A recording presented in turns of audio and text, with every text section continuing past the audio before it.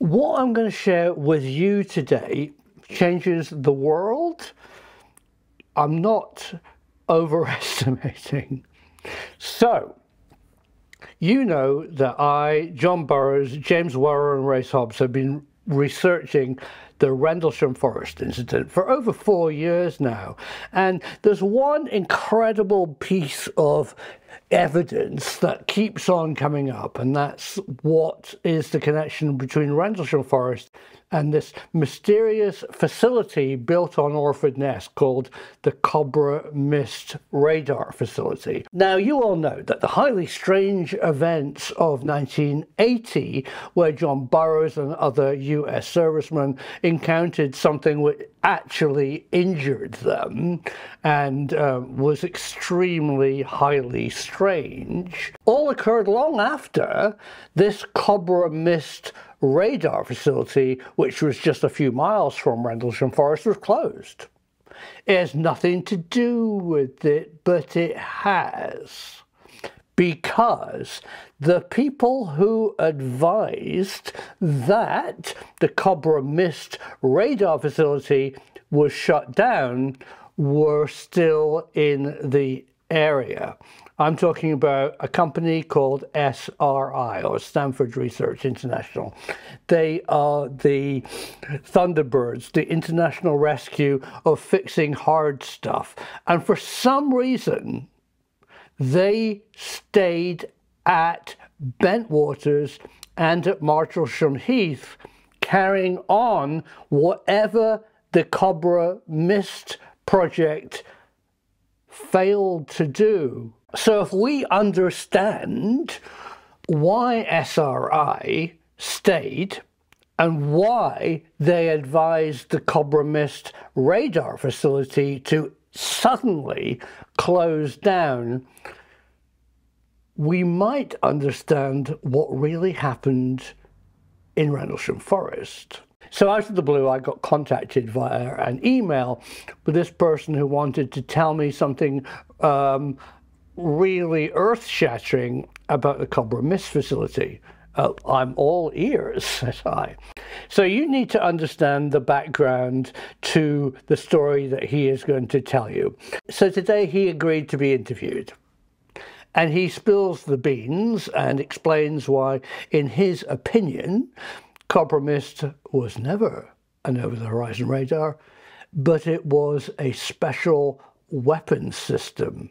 And he will explain how it worked, and also we'll discuss how the system would have affected Suffolk and the Rendlesham Forest area. But first of all, I'm going to tell you a story about why this guy first got interested in Cobra Mist. And it's hilarious, but also very revealing. So Cobra Mist was supposedly an over-the-horizon radar, a way of looking deep into the Soviet Union during the Cold War. And it was built on Orfordness, which is the shingle spit off the coast of Suffolk. But something about it supposedly didn't work. After a small amount of UK pounds and a very large amount of US dollars were spent on building it, they suddenly shut it down, like overnight. In this document, you can clearly see, and I think it's true, that the Americans had a contract with RCA, who were the equipment supplier, to make the system work. And they had something called a break clause, where at a certain date, if you didn't renew the contract, you could jump out of the contract and walk away. And this break clause was just about to come up. And the US said, for whatever reason, they decided to shut it down, and we'll go into that they were going to invoke the break clause next week. British citizens, radio technicians, electronic service personnel, no doubt security and other people, mainly from the Ipswich and Suffolk area, travelled and worked at Cobra Mist site every single day. And if you close the place down next week as the Americans wanted to do to get out of the RCA break clause, it would automatically trigger an employment tribunal because these people were on probably monthly salaries. And, you know, by closing the place down and firing them next week, they didn't have enough notice. And so they will complain. And the British government said, well, you can't do that. Americans said, we have to. If we go a day over the RCA contract, we're buggered. Excuse my French. British people turned up the day after it was shut and were turned away probably by a private security company who were just managing the gates and said, no, it's shut, mate, you need to go home. And they all got together and said, we're filing a complaint. And that got into the national papers. The reporters needed a photograph, so they probably went to the MOD and said, do you have a photograph of this Cobra Mist site that we could print with our story about this work tribunal? And they were given this aerial picture of the Cobra Mist antenna setup. And that's where my guest today comes in. He's a leading antenna radio person. He was working in a facility that I can't name with a whole lot of people who build and understand radio systems, right?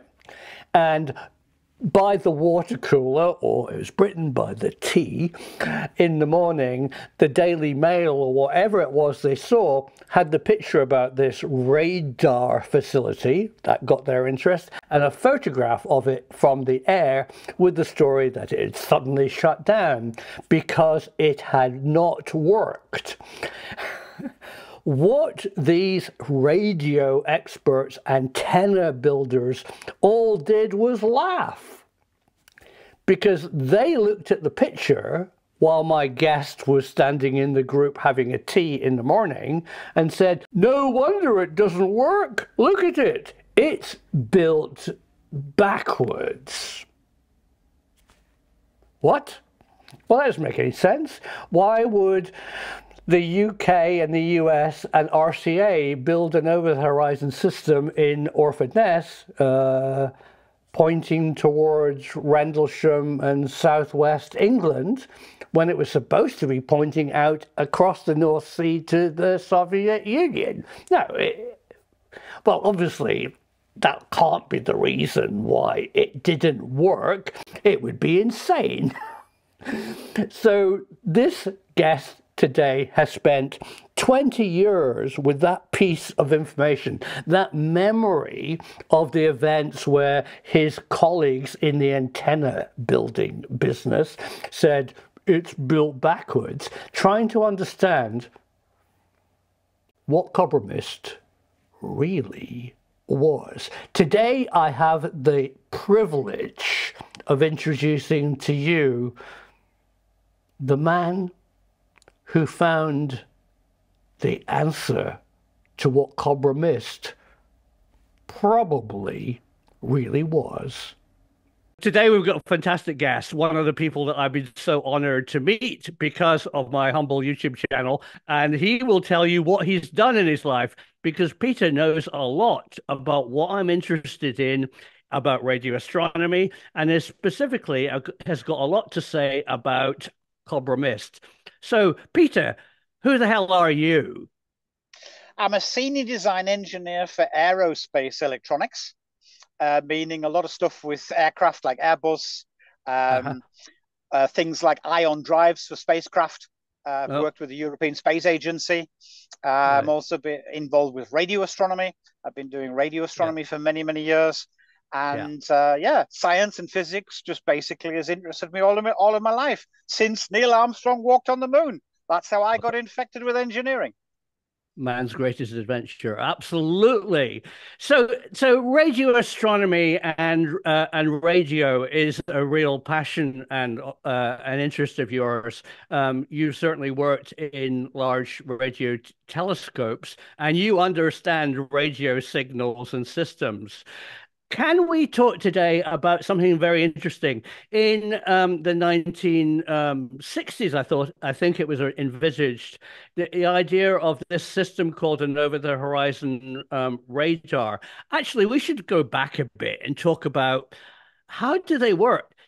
can you just explain how radio signals propagate and what's this ionosphere business and how does that apply to an over-the-horizon radar? Maybe that's a bit too many questions. First of all, let's talk about the ionosphere and radio.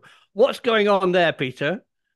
Well, the ionosphere is basically free ions. They're floating up in the atmosphere, a couple of Right, 100 kilometers high.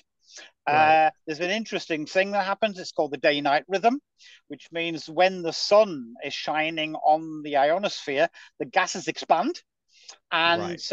disappear above, which Mhm. makes little electrical signals, which the birds can hear. And that Ah, is why they tweet in the morning. It's called the dawn chorus. They're oh, listening to yeah. the ionosphere, making I its love funny it. noises. And when the sun disappears, the ionosphere cools down and it shrinks, so it drops in height. And it goes up and Mhm. down by about 200 kilometers every day. So Wow. that's an interesting thing. Animals who use their nerve systems, like sharks and Hmm. birds, they can hear this. It wakes them up in the morning.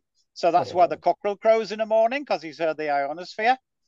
So that's one of the aspects of the ionosphere. The other thing is it can reflect radio waves if the radio waves are low in frequency, like VHF. Aha. VHF, the radio waves, they skip up to the ionosphere and skip down again, bounce off the ground and go up again. And Can I just between the ask a really basic question here? So the ionosphere is basically part of our atmosphere, but it's high up, so it's on the edge of our planet's atmosphere surrounding our planet. And I take it you're calling it an ionosphere because it's partially ionized. And an ionized, so it's our atmosphere, our normal oxygen, nitrogen, CO2, and other stuff that is partially ionized. And would you confirm that an ionized gas in its semi-plasma state has magnetic properties? So it's not just gas, it suddenly becomes able to become a charged system. Have I got that roughly right? Yeah, roughly. If you look at James Clerk Maxwell Yeah. and Heinrich Hertz, basically James Clerk Maxwell with his Maxwell's equations, he Right. said you've always got an E field and an H field, where E field Uh-huh. is electric, H is magnetic. So Right. always where you've got an electric field, you've also got a magnetic field. So you are right. The ionosphere is like free electrons floating around, and they've been stripped from their atoms, so Right. they're like flying between, and it makes like a mirror for radio waves. Right. Like the ionosphere isn't agitated through gamma radiation, X-ray radiation, etc., from the Uh-huh. sun. Right. The ions recombine to their atoms, and the mirror gets translucent, and you can look through it, and there's no reflection at all. I love So it. for short waves, um, the waves get reflected through the electrons that are flying between the atoms because it's Right. like a semi-permeable mirror. So So the sun, the reason that our atmosphere is ionized is because of the energy coming from the sun. The upper part of the Earth's atmosphere is bombarded by energetic energy, and it tends to it partially ionizes it, turning it into so the lower parts of our atmosphere are just gas, not ionized. It's the upper part, and that energy's come from our sun. you're a bit right. There are different layers, and you've got E layers and F layers, and they've got Oh yeah, under layers like F1, F2, etc. They've got D layers and all sorts of layers. right, right. And the lowest ones, they stay ionized Ah, from the electromagnetic field of the Earth. So that's why we've right, got shortwave radio at night, which uses this bounce effect. right. Oh, so the lower layers aren't being energized by the sun directly. They stay energized because of the magnetic field of our planet. Yeah, Oh, that's because our Earth is obviously great. causing all sorts of radiation. Oh, So fantastic.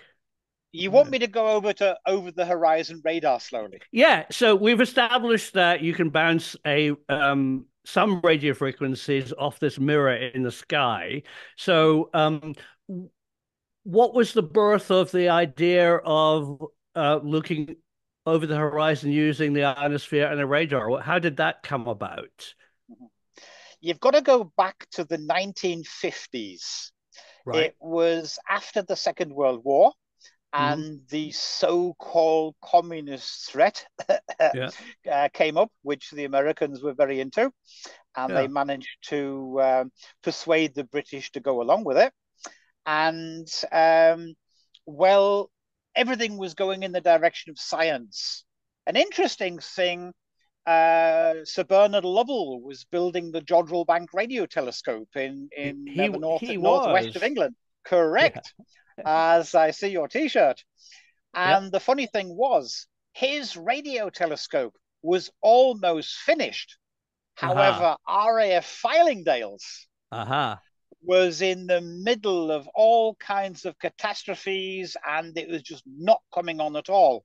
So the detection of the Sputnik was a case of, oh, we've got some old scrap radar from the Second World War in the shed. Let's Right. focus, and Bolt it let's get on. people Yeah. with wooden hammers to close the contact breakers on the electric motors, and let's see if we can swing the dish that wasn't finished. It was just the mechanics, the motors, but nothing else. Oh. And using theodolites, looking at the focus point, they were able to recalculate where the dish was actually pointing. Yeah. Using field telephones, they I were like it. communicating with the focus, Right. and in the focus, they were getting the reflections of the carrier rocket and Aha. the Sputnik, and the rest of the world was saying, "Oh, that's the Russians. They've got a shortwave transmitter, and they're turning the power level up with some kind of clock mechanism, and then they're turning the power level down, and they're trying to con us that they put a satellite into space." Well, Aha. it was Bernard Lovell who actually saw the rocket and Sputnik and proved to the world that Right. the Russians had actually put a satellite into space. And it was in Within orbit. day, Right. yeah, Right. within days, the whole of Jodrell Bank was crawling with American and British military people. Right. And it was suddenly discovered by the Americans. Oh, the British, they are very, very clever. Right. They're doing things that we can't. Hmm. So it was this that forced America to look even deeper at the UK as a partner. Right. And this brings us over to things that were done in the UK, like Cobra Mist at Orfordness. Right. So the story goes, and this is what I really want to talk to you about today. So let's bust some myths. But if you look up the Wikipedia entry, this over the horizon radar that could obviously work by looking far distant into the Soviet Union was supposedly built and planned in the 1960s. And originally it was going to be a copy of an over the horizon radar that's on the east coast of the US. And it was going to be built in Turkey, but for some reason it wasn't built in Turkey. And Orfordness, which is a shingle bank off the east coast of England in Suffolk, which of course points towards the North Sea and the Soviet Union, was chosen as an alternative site. So I can understand why it would be good site for a genuine over the horizon radar. So do you think originally they actually intended to build an OTH at Orfordness? I know for a fact this was not the case. Ha Good. ha! Right. So you can imagine people all over the world, they've got a little bit of information, but it's you, dear Simon. You were bringing this information together. I knew nothing about the site in the United States. Oh, I knew right. nothing about the idea of using Turkey as a site for this equipment. Supposedly, yeah. So you are doing an amazing job. You're bringing little snippets of information in the form of a Yeah. film together. And Yeah. people like me, we're just looking at it and thinking, wow. And I'm so happy to have been able to actually talk to you and Yeah. start off this conversation. Well, Okay. I have lots of little snippets of information, and I also like looking at the big picture. But I'm totally lacking any real science knowledge. I'm a filmmaker. I've worked in science films, but I'm not a scientist. And talking to people like you can actually answer the nitty gritty, the nuts and bolts. So why do you think that the amazingly expensive, large facility that was built on a shingle bank in Orfordness was not an over-the-horizon radar? And what could it have been? It's very simple. The time they were building it, Mm-hmm. the computing power did not exist to be able to process the information. That's the first thing you really need to know. Right. The Russians, they have always had VHF radar.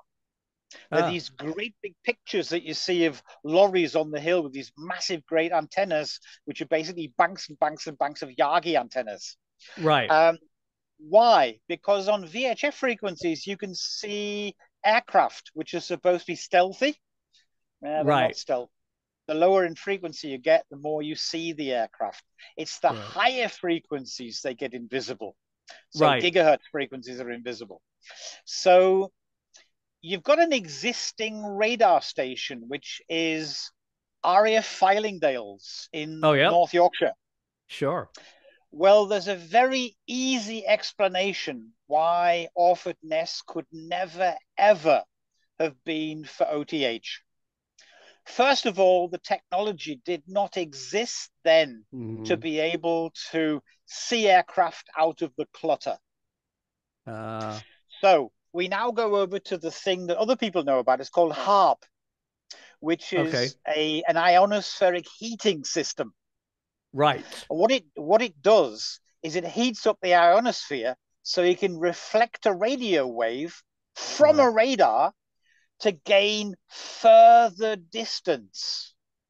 By height. So in America, they've got their radar systems, and you've got a very low takeoff angle, and you put the HARP in the United States a long way away from this radar system to heat the ionosphere to make a mirror in the ionosphere, so your radar, which only sees a couple of 100 kilometers, so it can see further. So it can go higher and further, right? Correct. So it's like using a mirror to see further into the Soviet Union. So that is the reason for the existence of HARP. Right. So if you look in the UK, you will discover that RAF Fylingdales is roughly on the same line as Orfordness.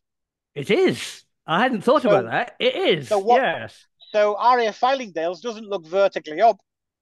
It looks out of towards the North Sea. Right. So what's the point of heating the ionosphere above? So we now say, oh, let's heat the ionosphere above Europe, right, with a system from Orfordness. Hey, now we're getting interesting. So Fylingdales is the radar. Orfordness is the mirror. Maybe the mirror. This maybe. is the all right. first, No, maybe. Yeah, maybe. I'm going through the possibilities one by one. But hang on a goddamn minute. The reason HARP, HAARP, was built in Alaska is because Alaska had so much damned energy left over from its oil production, natural gas, which was too far north to pipeline to the rest of the U.S. Orfordness and Cobra Mist would have to have a massive power supply. Oh, hang on a minute. Isn't Sizewell A nuclear power station right next door? Yep. And why do you put underground high tension cables that are incredibly expensive down to a shingle beach?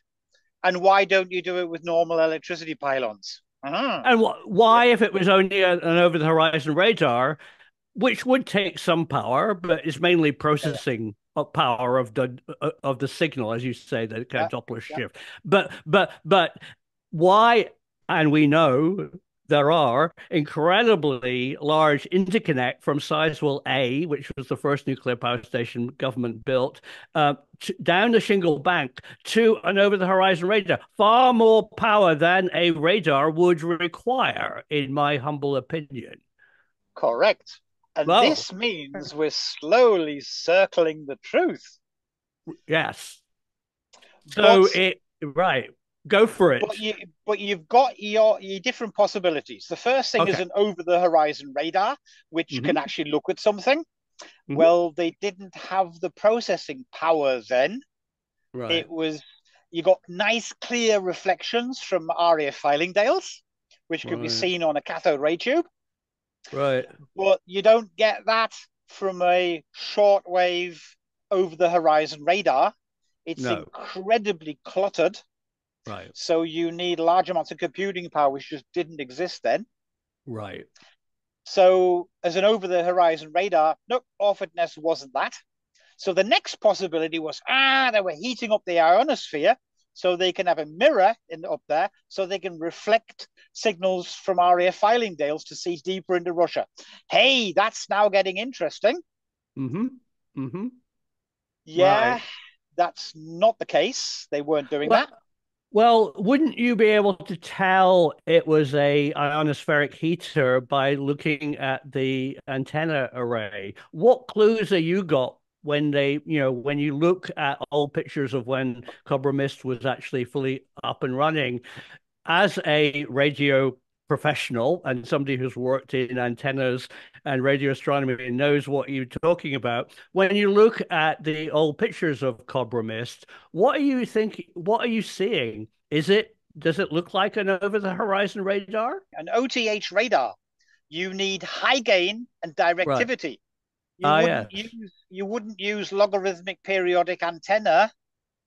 Right. You would have a massive field of antennas at a certain frequency, which is the operating frequency of the radar system.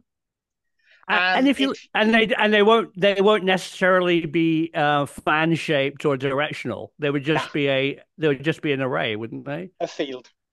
And if you look at the British government's OTH radar facility left of RAF Akrotiri in Cyprus, you will see a real VHF OTH radar facility.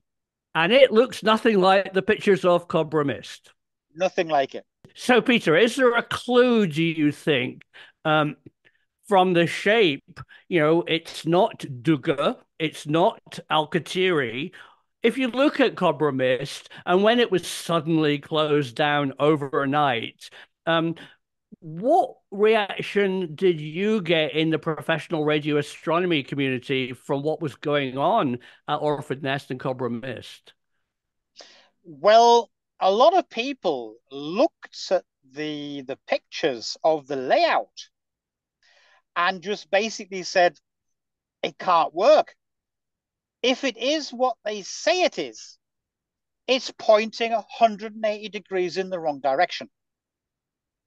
And if you look at it, the feed point is towards the North Sea, towards Europe. Right. And the array is fanning out all over the UK towards North America, South America. Pointing towards Rendlesham, Bentwaters, and to the southwest. But the target of interest is the northeast. Correct. So that is the first thing that you really start scratching your head about. And you look at it and you suddenly realize, hey, no way is that a transmitting system and receiving system for any kind of radar whatsoever. So now you have a few pictures that have been produced. Right. Made public.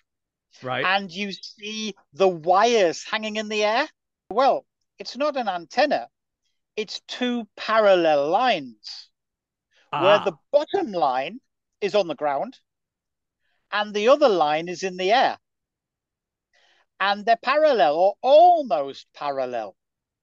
Right. Fact is, at the far end, which is the end of the fan, Right. It's a wedge. It's a wedge. And the wedge is actually pointing to Europe. Right. So I got talking for a totally different project with a former government scientist. Okay. Remain And nameless. he was telling me matching technologies for wideband transmitters. Okay. And he suddenly showed me Orfordness. He said, look, that's what it looks like. Okay. So what it basically is, it's an EMP weapon system. Oh, right. So what they wanted to do, it was the 50s, the 60s, around this area.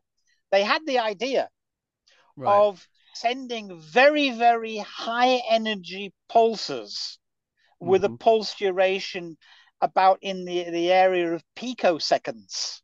Right.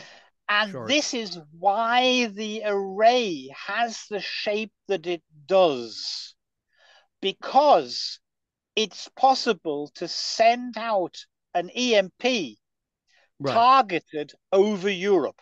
Yeah. Weapon system. And this is where I'm incredibly interested in your researchers with Rendlesham Forest.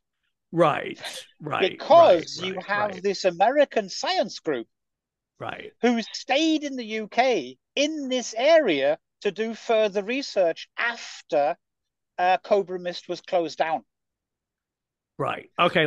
So for my viewers' sake, let me just tell that brief story. So, whatever Cobra Mist really was, it didn't work, or it didn't work in a way that they wanted it to work, supposedly, and they brought in Thunderbirds International Rescue, who are called SRI, Stanford Research International, a team of experts who have complete access to classified information and are working for both, in this case, the US and the UK government. And they reported that it should be shut down immediately. But the incredible thing that you've just mentioned, which is a fact, is that the SRI team stayed in the Eastern England area, probably relocating to RAF and US Air Force NATO Bentwaters, and to Martlesham, which was on the surface a British Telecom phone laboratory, but in fact was a large laboratory with lots of other people who worked there. And so why do you think that Cobra Mist was of great interest to SRI and UK and US government? Do you think they wanted to develop it further? This is what's going to completely blow your mind, Simon. Yes. The cover story, completely forget it. It was an EMP weapon system, which explains why you have the extreme high power connection to the nuclear power station. And it explains also why everything is hidden underground, including the high voltage pylons and now underground cables. You don't give this money out because of stupidity. You must have a reason.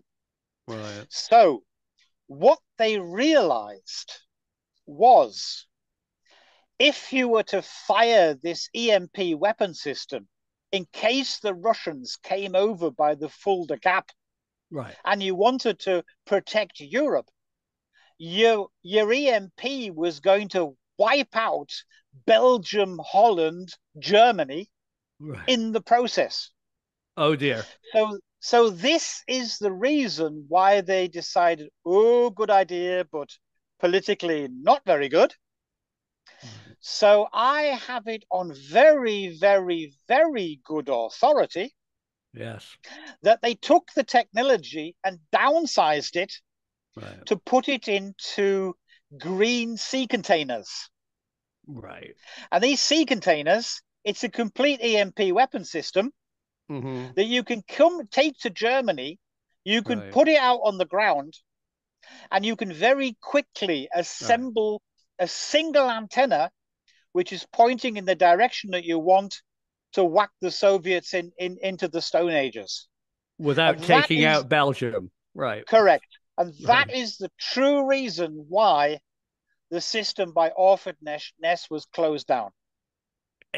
The Cold War was changing. It was too powerful. The political fallout from Cobra Mist would be too incredible to actually use.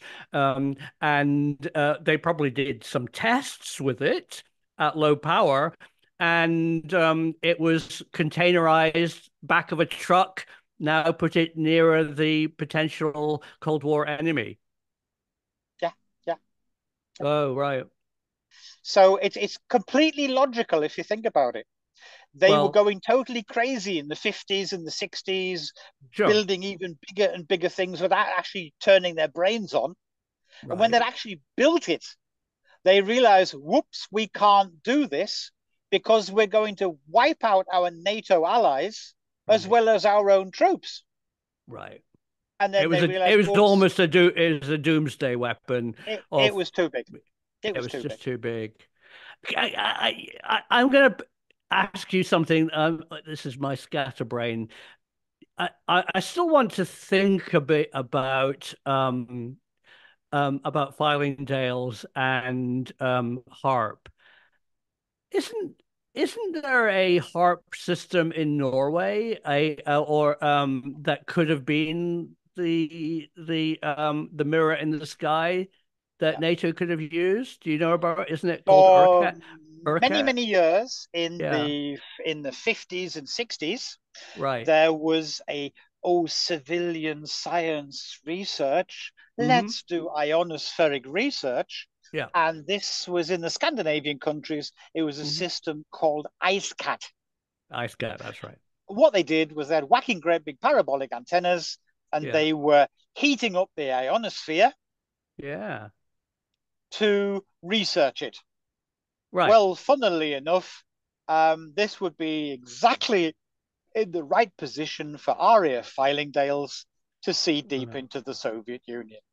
All right. All So right. So that's the yeah, way yeah. government works. So there's Yeah, yeah. another reason why Orfordness was impractical because NATO already had their heating system. It was called IceCat and it was up in Scandinavia.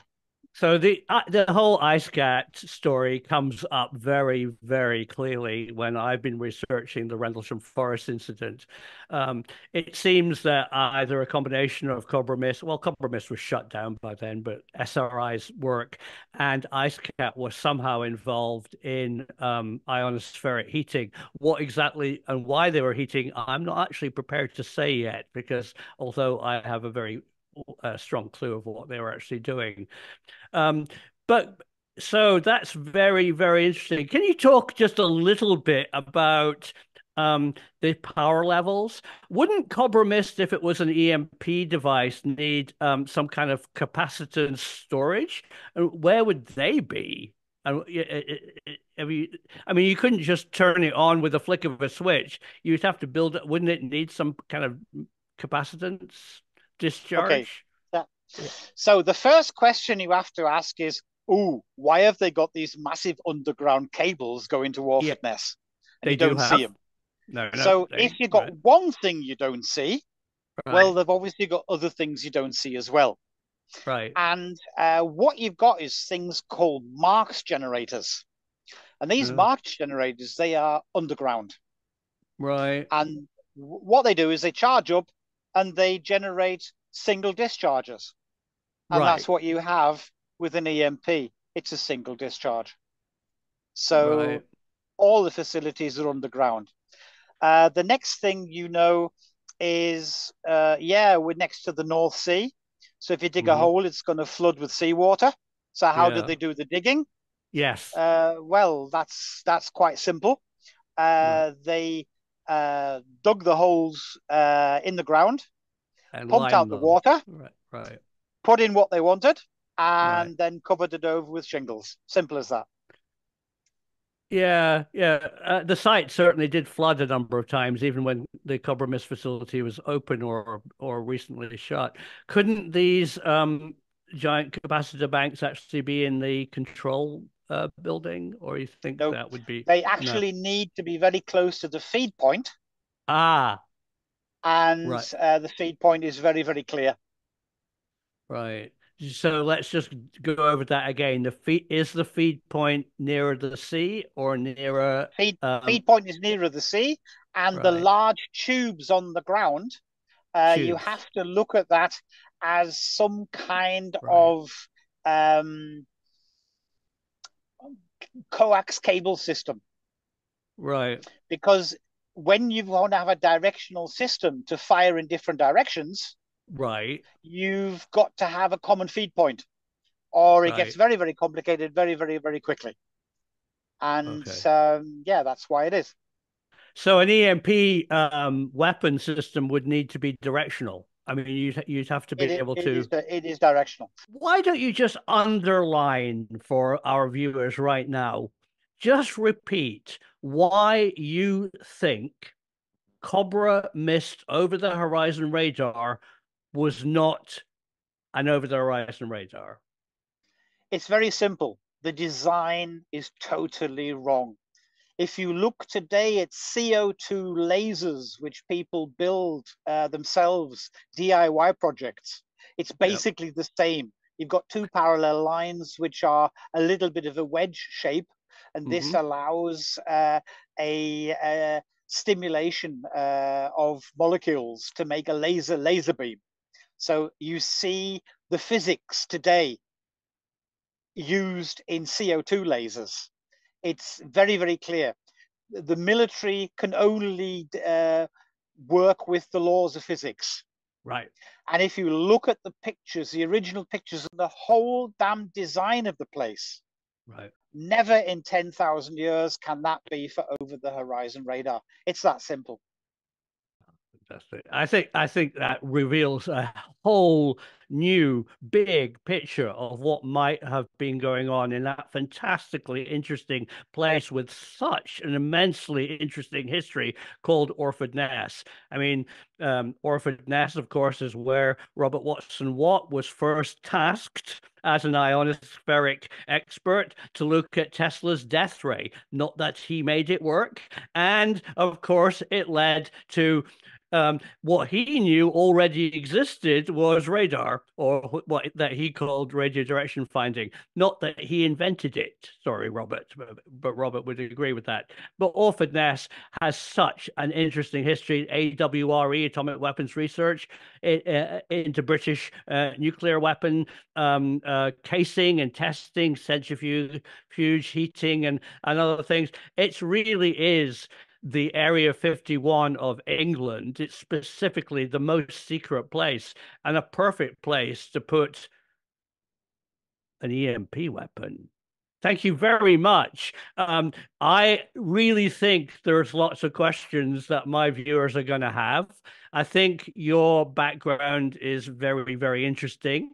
I think you've chosen your words very carefully. I know because of things that we've talked about, you know your stuff. And what you told us here today is to very, very accurate description of what you have been told and what you know as a top radio engineer. So thank you. And I look forward to this conversation continuing. Simon, what you're doing is amazing. You Oh, know, you're bringing something in YouTube and in the internet that a lot of people are interested in. mhm. And 99% of the people, they don't have the scientific or engineering knowledge, but Right. they are interested.